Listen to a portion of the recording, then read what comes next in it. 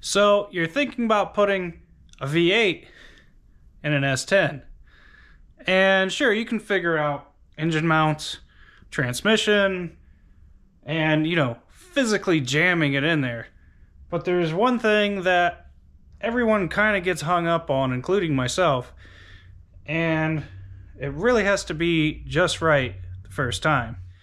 And that is, where does all of this stuff go? Okay, so we're going to jump into what wires go where, what plugs into what do you have to change, what do you not have to change. So by the end of this video, you should have a good idea of how your wiring harness is going to have to be laid out to do a swap like this. And make sure you stick around to the end, because I'm going to have a bunch of useful stuff all posted there that didn't fit into the normal video, like some wiring diagrams and stuff that should help you no matter what motor you're putting in one of these. So it's all coming up. Stick around.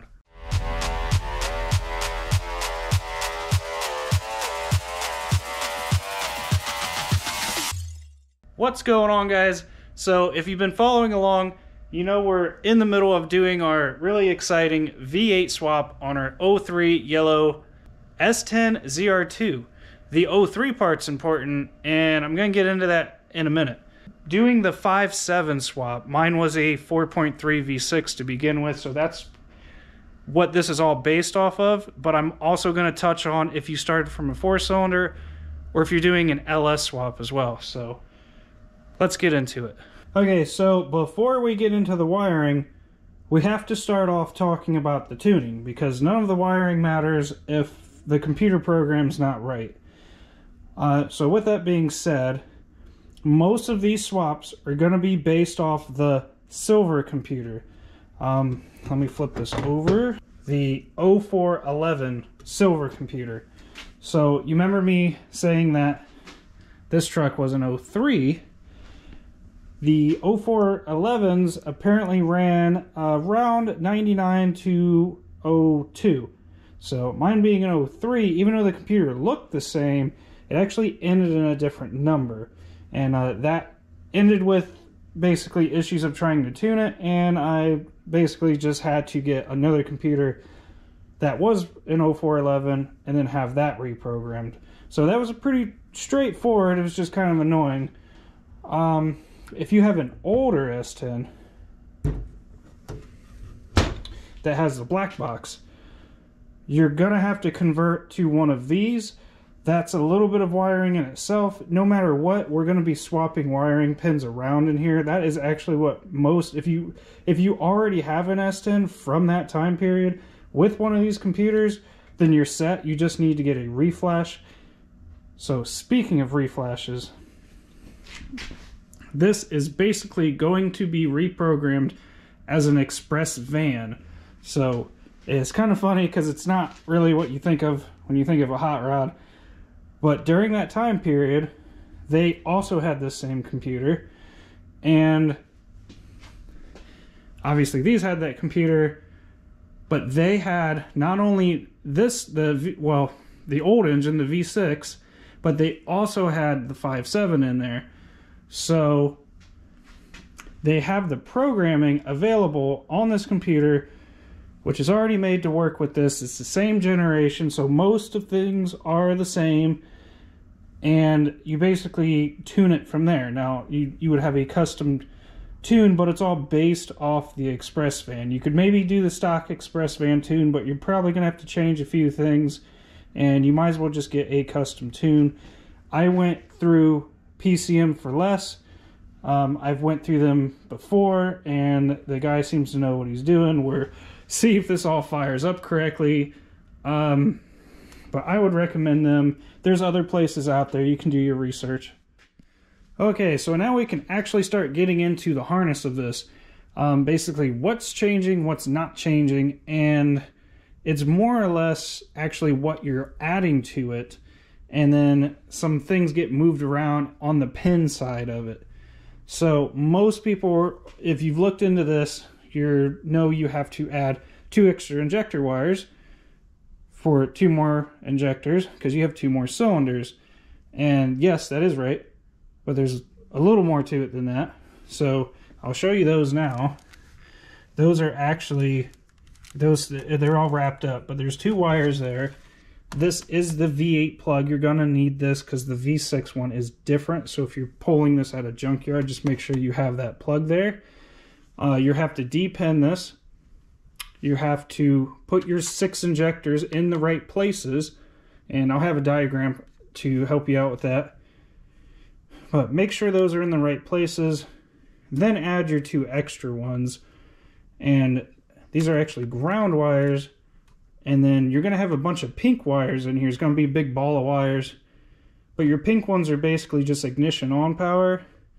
And you're just going to tap the power from those 2 extra ones into pretty much any of those other pink wires. So, and then that's pretty much done right here once you get it all cleaned up and put back together. And then you run those down, and there's going to be some pin changes on the plug.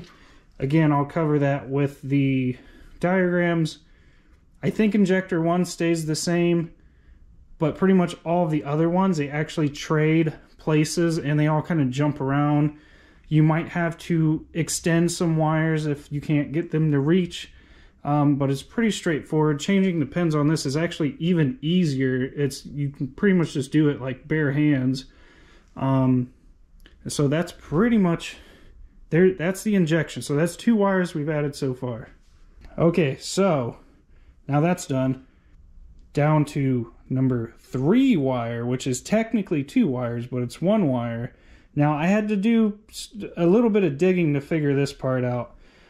The O2 sensors, because remember we're going to a express van tune, and it's mostly the same, but there is some changes. So your O2 sensors on the S10, they are controlled through the PCM.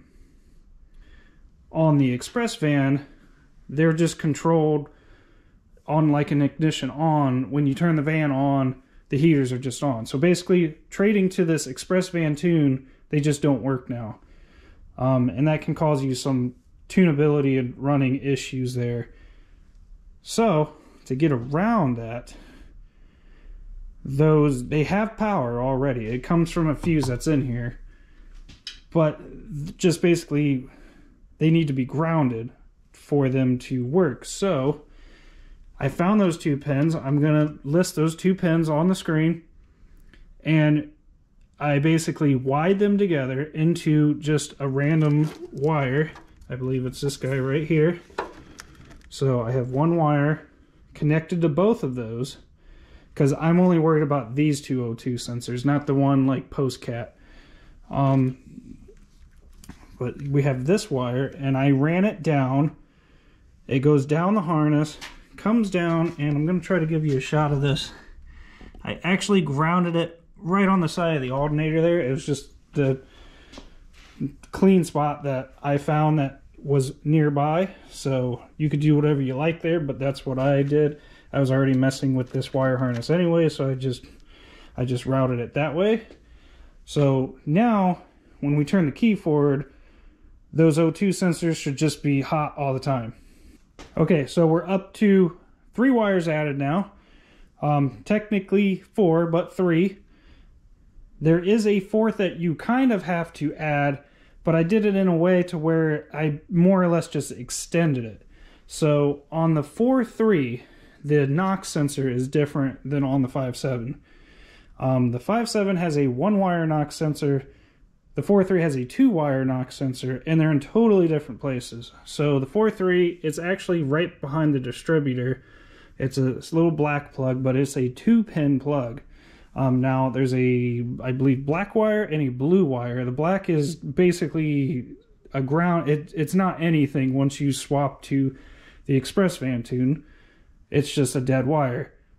So I basically covered that. I cut the plug off, covered the black wire up with some liquid electrical tape, and then I extended the blue wire, and I ran that down the harness here, and it comes down, and it follows this wire. This guy goes down to the starter and a few other things we're going to get into. And I ran that down, and the Knox sensor is actually near the starter down there. So now the actual sensor wire is our one wire for our one wire knock sensor, but it's not in the right place on the plug anymore. So I'm going to put up the pin location for that. Okay, are you guys still with me? So hopefully this is making sense to you. If this is helpful at all, please hit that like button down there. It helps me out a ton. It'll help get this video out there. So thank you for doing that. So that is the hardest parts of that. There's still more, but that's the hardest, like, technical things I had to figure out. Now the rest of this is kind of just, honestly, just kind of annoying stuff. What I mean by that is, like, this coolant temp sensor, the wire. Remember, this engine has grown now. It literally wouldn't reach. I was like stretching the wire to the max to try to get the plug in.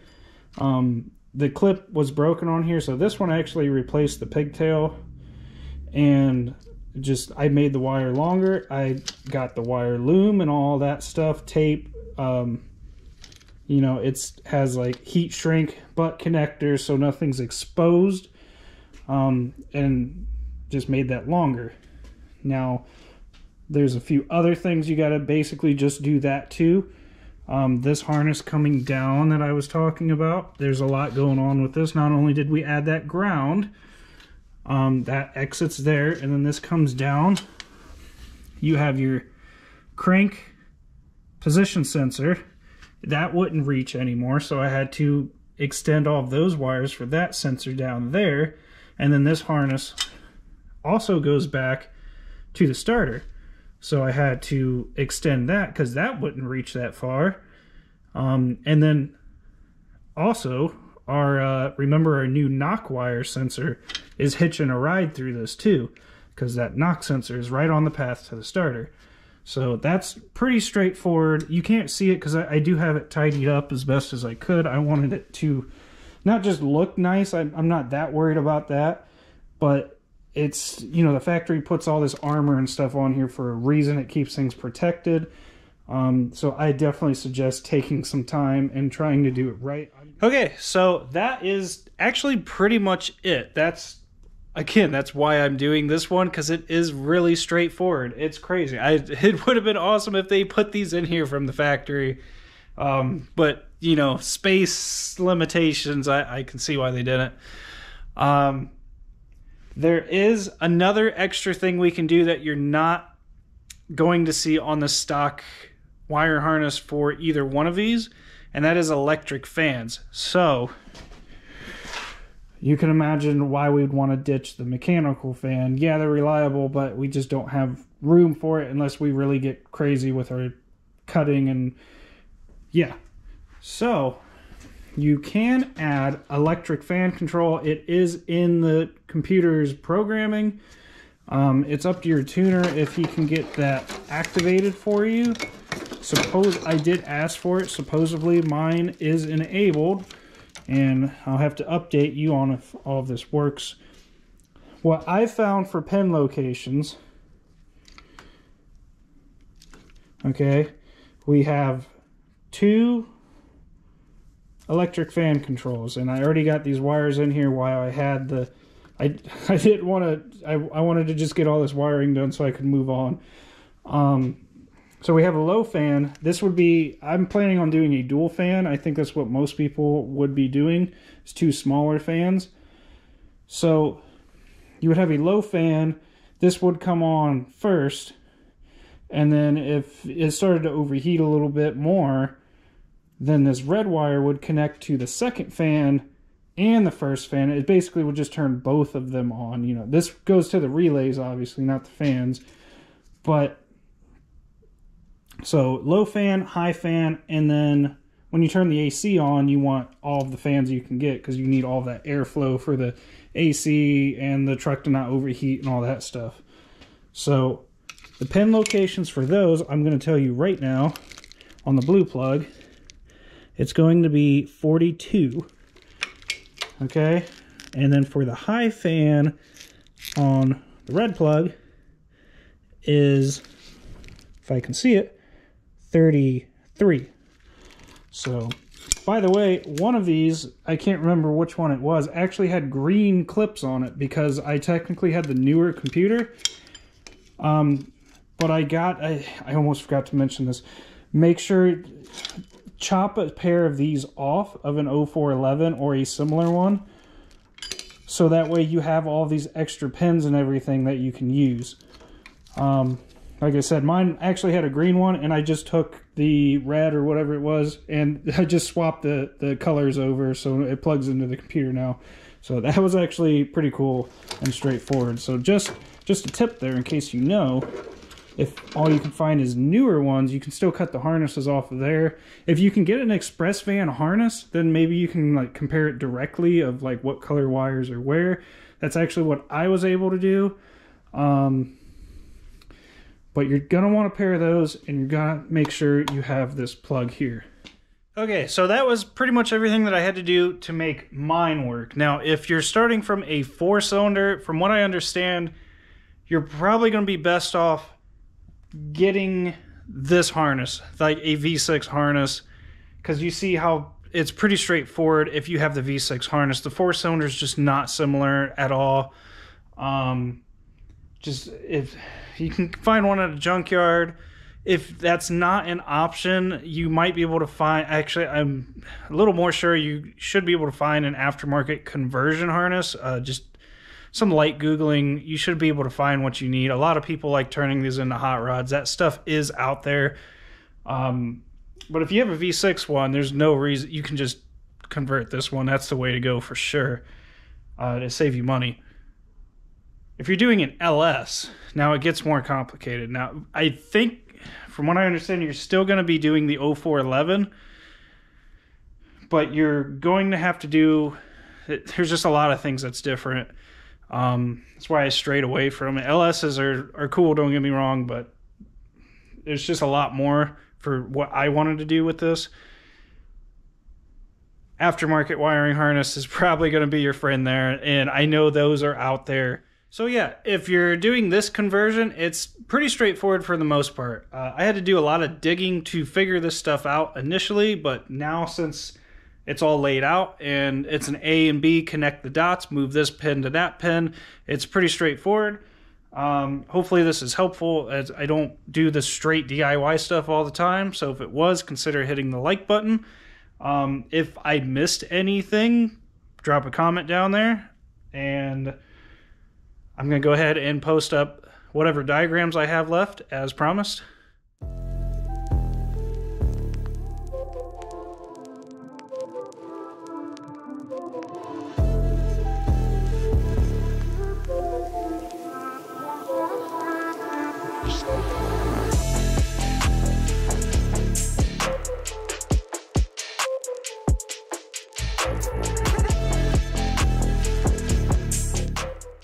Okay guys, so if you want to check this project out, consider checking out the channel. Links in the description below. You can click my face coming up, or watch these next couple videos coming up. So that's all I got for now. Thanks for hanging out, and I'll see you in the next one.